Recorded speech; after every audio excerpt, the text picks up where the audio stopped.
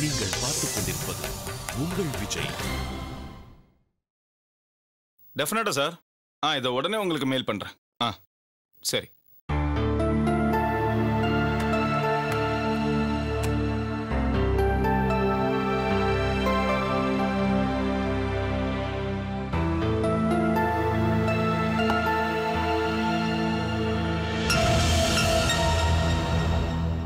என்னது அது கையில?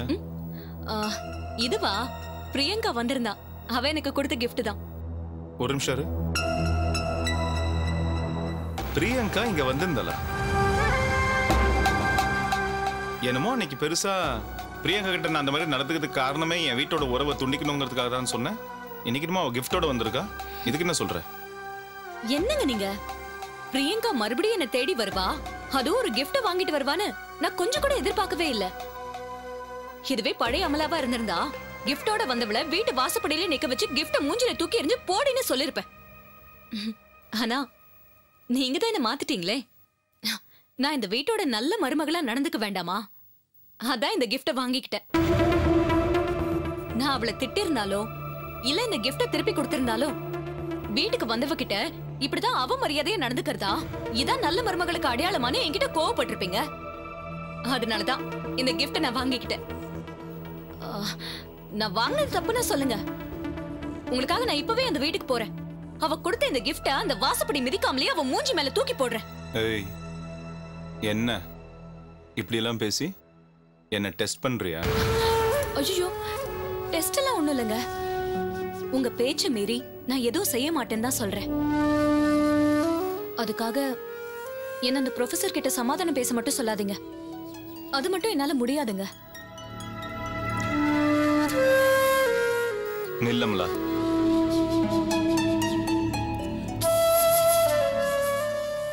மறுபடியும் உங்ககிட்ட சொல்றேன்.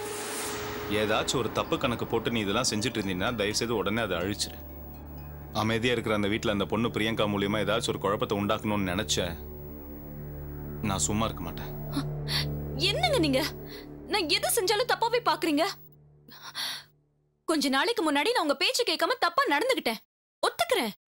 ஆனா தப்பு செஞ்சவங்க திருந்தவே கூடாதுங்களா? நான் திருந்திட்டேங்க. திரும்ப திரும்ப இந்த சந்தேக கண்ணோட பார்த்தா எப்படிங்க? நான் என்ன செஞ்சா உங்களுக்கு என் மேல நம்பிக்கை வரும்னு சொல்லுங்க. உங்களுக்காக நான் எதையும் செய்ய தயாரா இருக்கேன். சாகணும்னா கூட சொல்லுங்க, நான் சந்தோஷமா சாக தயாரா இருக்கேன்.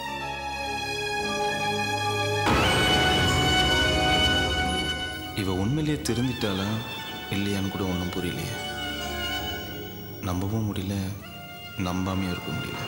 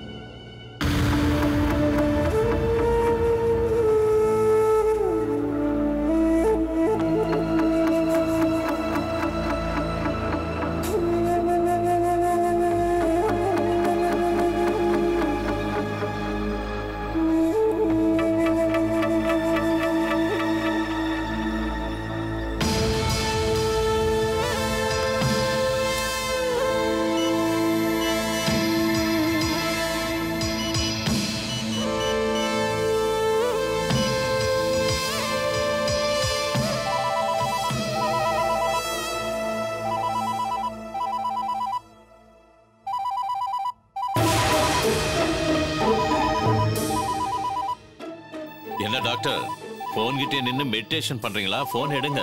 இல்ல, இது அந்த மணிபாரதி நம்பர் மாதிரி இருக்கு, கொஞ்சம் பாருங்க. ஆமாமா, அந்த ராஸ்கல் நம்பர் தான். எடுக்காத எடுக்காத, ரிங் ஆகட்டும், அதுக்கப்புறம் போன் எடுத்து வச்சிரு, இல்லைன்னா திரும்பி பண்ணுவான்.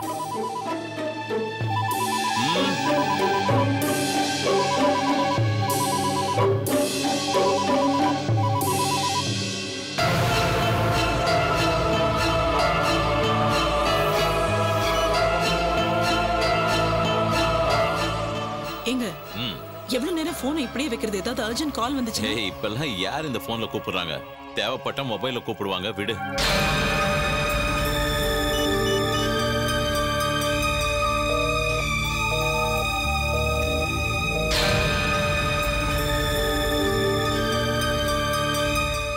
அவன் முதல்ல வந்து கிட்னியை வாங்கினவங்கள பார்க்கணும்னு கேட்டுக்கிட்டு இருந்தான்.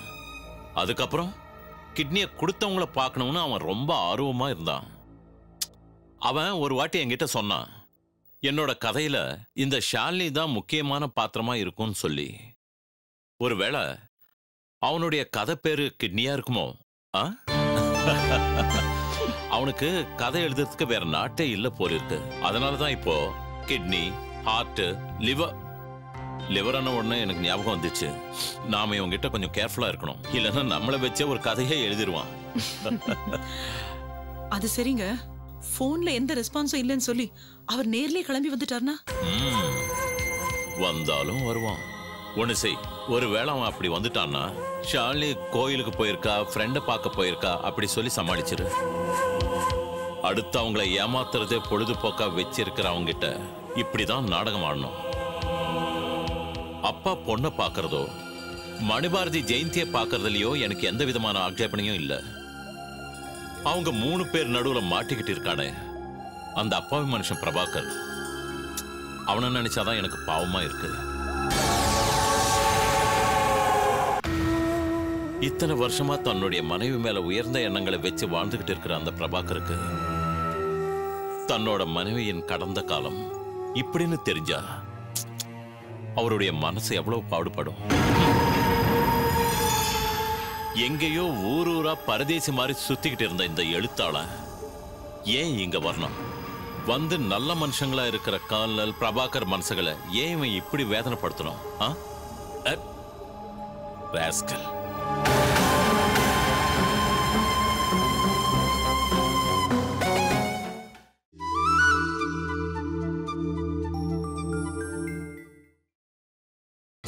நீங்கள் பார்த்துக் கொண்டிருப்பது உங்கள் விஜய்.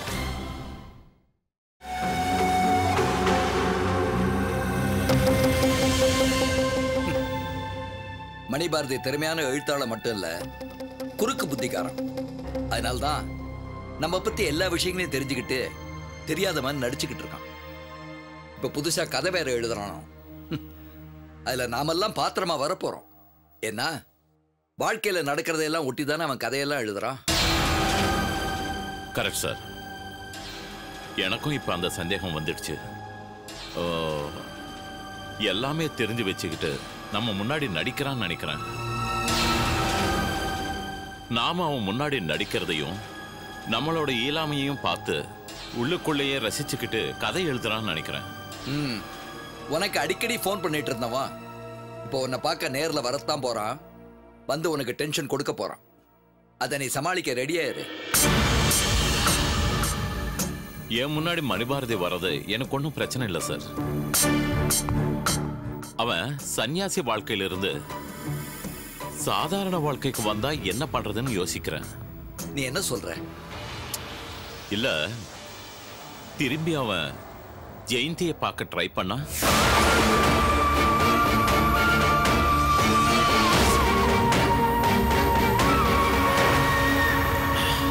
சார், மணிபாரதி பத்தின செய்திகள், அவன் எழுதின புத்தகங்கள், ஏன் அவனை பத்தி ஞாபகப்படுத்துற எந்த ஒரு விஷயத்தையும் ஜெயந்தி கிட்ட நம்ம எத்தனை நாள் தான் மறைச்சு வைக்க முடியும்? எல்லாத்துக்குமே ஒரு லிமிடேஷன் இருக்கு இல்லையா சார்? ஒருவேளை இது எல்லாத்தையுமே தாண்டி அவங்க 2 பேரும் ஒன்னா சந்திக்கிற நிலைமை வந்துருச்சு. அந்த மாதிரி சூழ்நிலை ஜெயந்திக்கு வராது, வரக்கூடாது. அதுக்காக தான் நான் இவ்வளவு பாடுபட்டு இருக்கேன்.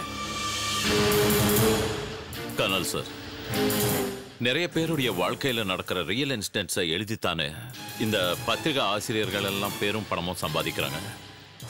இவனுக்கு மற்றவங்களோட சந்தோஷத்தை விட கஷ்டம்தான் ரொம்ப பிடிச்சிருக்கு. ஏன்னா கஷ்டத்துல தானே நல்ல டிராமா கிடைக்கும், அதான் படிக்கிறவங்களுக்கும் பிடிக்கும்.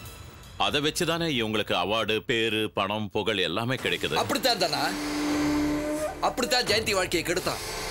ஜெயந்தி வாழ்க்கையை மட்டும் இல்ல, இன்னும் பல பெண்களோட வாழ்க்கையை அப்படித்தான் கெடுத்தான். அவனை பொறுத்த வரைக்கும் அவங்க எமோஷன்ஸை பத்தி அவனுக்கு கொஞ்சம் கூட கவலை இல்லை. அவங்க எல்லாம் ஆஃப்டர் ஆல் அவன் கதையில வர கதாபாத்திரங்கள் தானே. That's all. ஜெயந்தி மட்டும் இல்ல தானா, ஜெயந்தி மாதிரி அவனால ஏமாத்தப்பட்ட அவ்வளவு பெண்களுடைய கண்ணீருக்கு அவன் பதில் சொல்லித்தான் ஆகணும். அவங்களோட சாபம் அவனை சும்மா விடாது.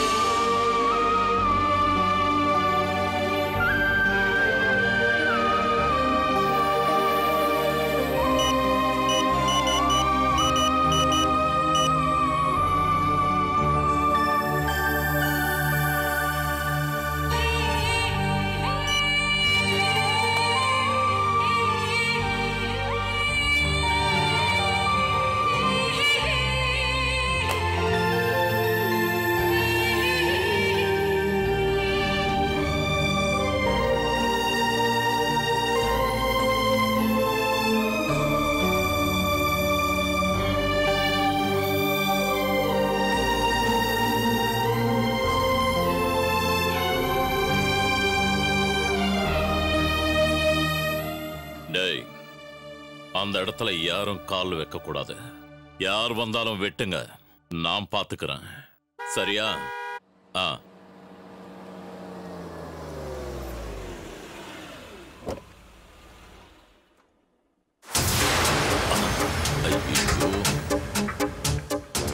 இவன் வந்துட்டானே.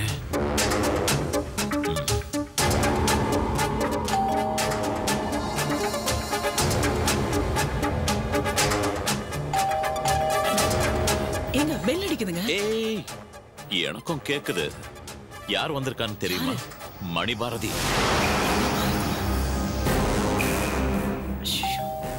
ஏங்க இப்ப என்னங்க பண்றது? இரு.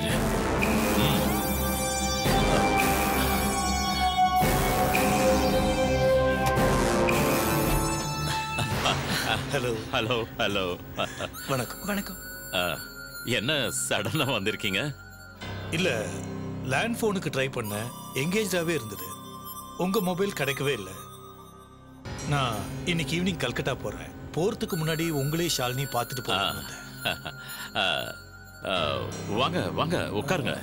ஏன் டென்ஷனாவே இருக்கீங்க? அது டென்ஷன் தான். அது என் ஒய்ஃபோட சித்தப்பா இறந்துட்டாரு.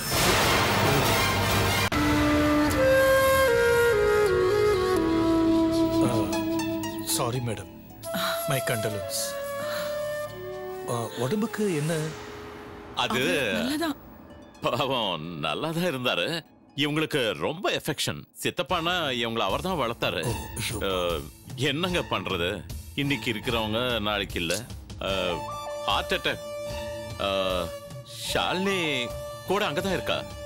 இவ கூட அங்க, நாங்க கூட அங்கதான் கிளம்பிட்டு இருக்கோம். ஓ, நான் நீங்க கிளம்பும் போது டிஸ்டர்பன்ஸ் பண்ணிட்டேனோ? நீங்க கிளம்புங்க, நான் அப்புறம் நான் வரேன். மேடம், நீங்க கிளம்புங்க. இறந்து போன ஆத்மாக்காக நான் ப்ரே பண்றேன். அப்புறமா உங்களை பார்க்கறேன். சரிங்க, நல்லது.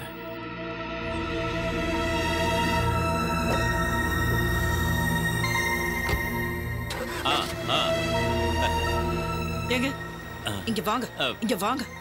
ஏங்க அவரை நம்ப வைக்கிறதுக்காக 60 வயசு முடிஞ்சும் ஆரோக்கியமா இருக்கிற என் சித்தப்பாவை இப்படி போட்டு தள்ளிட்டீங்களேங்க. என்ன பண்ண சொல்ற? 10 பேர் வந்தாலும் படார்னு அடிச்சிருவேன். ஆனா இந்த ஆளை பார்த்த உடனே என் ஹார்ட் படபடா படபடான்னு அடிச்சுக்குது. என்ன வளர்றேன்னு எனக்கே தெரியல. என்ன பண்றது? அதனால்தான் உங்க சித்தப்பா போட்டு கொண்டுட்டேன். அப்பா ஏங்க அவன் போயிட்டு மறுபடியும் அடிக்கடி போன் பண்ணுவேன்னு சொல்லிருக்கான்ல. எத்தனை நாளைக்கு தாங்க நம்ம அவனை சமாளிக்க முடியும்? அதெல்லாம் அவன் நம்புவானாங்க? அந்த பயம் எனக்கும் இருக்கு. என்ன பண்றது? கர்னல் சாருக்கு வாக்கு கொடுத்துட்டேனே, காப்பாத்தி தான் ஆகணும், காப்பாத்தி தான் ஆகணும். ஆனா வச்சிருக்கேன், இவனுக்கு வச்சிருக்கேன். எல்லாத்தையும் சேர்த்து கொடுப்பேன், எல்லாத்தையும் சேர்த்து கொடுப்பேன். கமலா, எதுக்கும் சித்தப்பாக்கு ஒரு போன் பண்ணி எப்படி இருக்காருன்னு கொஞ்சம் கேளு. ஆயுஷ் கூடும், புரியுதா? போ, எனக்கு சூடா ஒரு காஃபி கொண்டு வா. பாவம் அந்த மனுஷன்.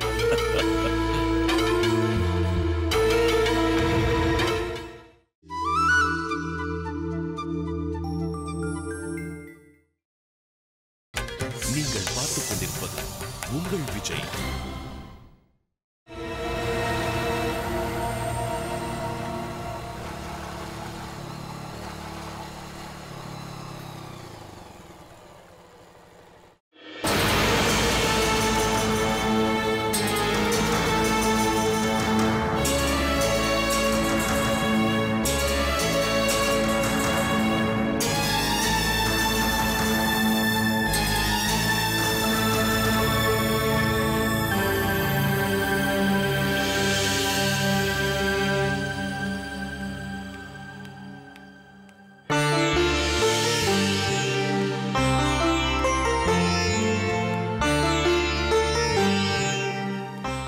என்ன நந்து இங்க நின்னுட்டு இருக்கீங்க?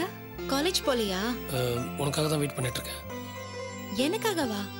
ஆமா, உங்ககிட்ட கொஞ்சம் தனியா பேசணும். என்ன பேசணும்? இல்ல, நான் என்ன சொன்னாலும் உனக்கு புரியாதா? என்ன நந்து, ஏன் இப்படி பேசுறீங்க? நான் அப்படி என்ன தப்பு பண்ணிட்டேன்? தப்பானவங்க கூட பேசாத பழக இருந்தார சொல்லியிருக்கேன். அதே மாதிரி செஞ்சா என்ன அர்த்தம்? நீங்க யார சொல்றீங்க? எனக்கு ஒண்ணுமே புரியல. அவன்தான் அந்த ரவுடி ஆண்டனி பத்தி தான் சொல்லிட்டு இருக்கேன். ஆண்டனி பத்தி தான் நான் ஏற்கனவே உங்ககிட்ட சொல்லியிருக்கேன்ல. அவர் ரொம்ப நல்லவர். நிறுத்து ஷாலினி. அவன் கான்டாக்ட் சர்டிஃபிகேட் நான் உன்கிட்ட கேட்கல. உங்ககிட்ட எனக்கு பிடிக்காததே இந்த முன்கோவமும் அவசர புத்தியும் தான். ஆமா, நான் அவசர புத்திக்காரன் தான், முன்கோபி தான். ஆனா அந்த ஆண்டனி மட்டும் ரொம்ப நல்லவன் இல்ல? ஏன் நந்து ஆண்டனி பேரு சொன்னாலே இவ்வளவு டென்ஷன் ஆகுறீங்க? ஷாலினி,